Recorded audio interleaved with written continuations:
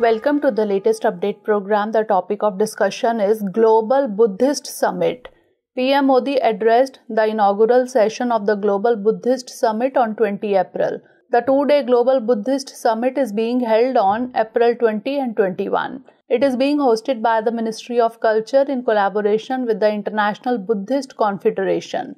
The theme of the summit is Responses to Contemporary Challenges, Philosophy to Praxis. The summit will also witness the participation of eminent scholars, Sangha leaders and Dharma practitioners from all over the world. The participants will discuss pressing global issues and look for answers in the Buddha Dhamma that is based on universal values.